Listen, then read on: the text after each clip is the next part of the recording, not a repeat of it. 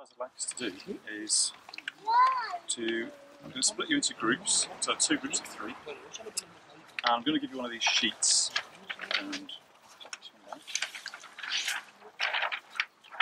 And for the first part, I'd like you to go down through these elements here. So we've got a house, person, pond, this is a vegetable plot, compost heap, that's my attempt at a chicken, and that's an orchard. So I'd just like you to, in your groups, just try and think of about 3 things that come out, or outputs, or products that come from each of these elements. So I'm going to give you that sheet there.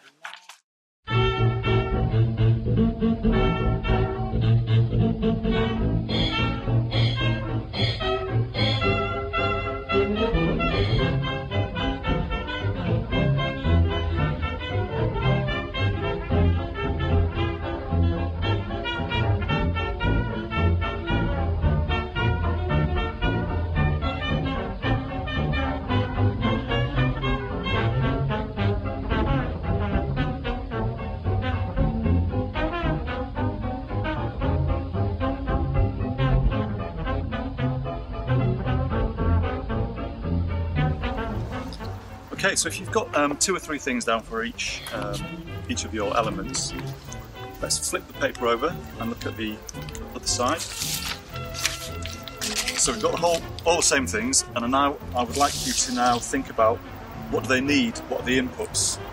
So for your orchard, what kind of things does it need to help it to be a healthy orchard, productive? What does the chicken need? What goes into your compost bin?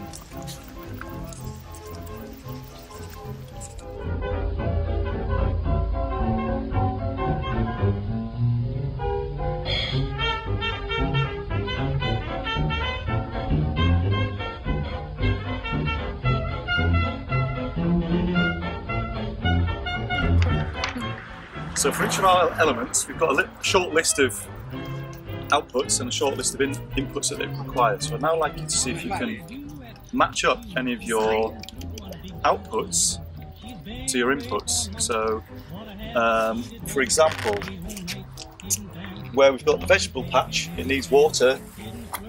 Can we get water from anywhere else? Yes.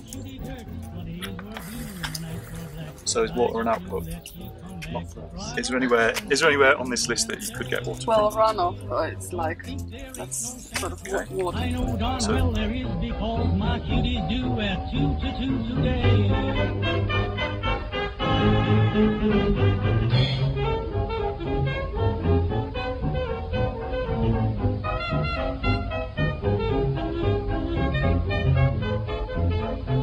okay, so we've got we're starting to build up quite a few connections here. So what impressions have we got? What do we think about the exercise and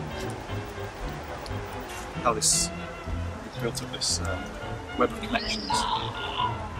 Nothing is isolated and everything is connected. Nothing's isolated and everything's connected.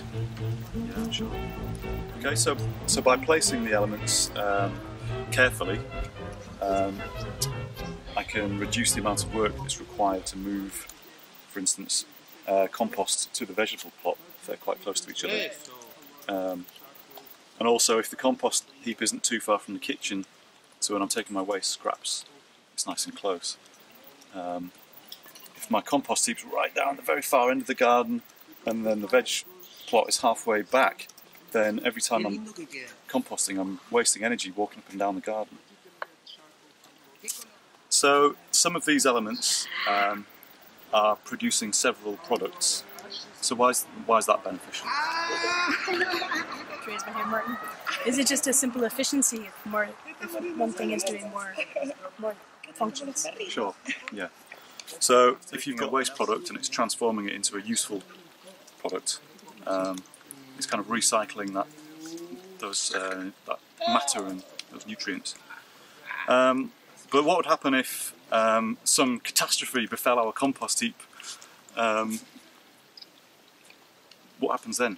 There is. I mean, you could pick some. You could reuse a couple other things in the time that you're rebuilding your compost. So you could maybe use the chicken manure, or you could use some of the sludge from the pond or something. So you have a few things that have a similar function, and you can lean on those while you rebuild your compost function.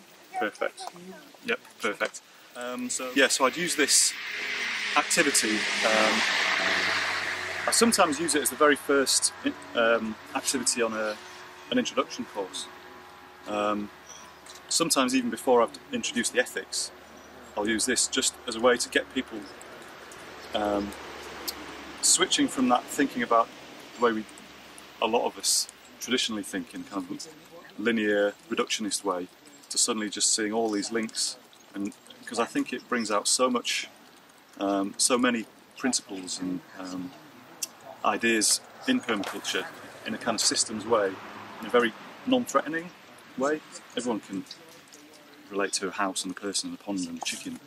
You know, these are very grounded concepts.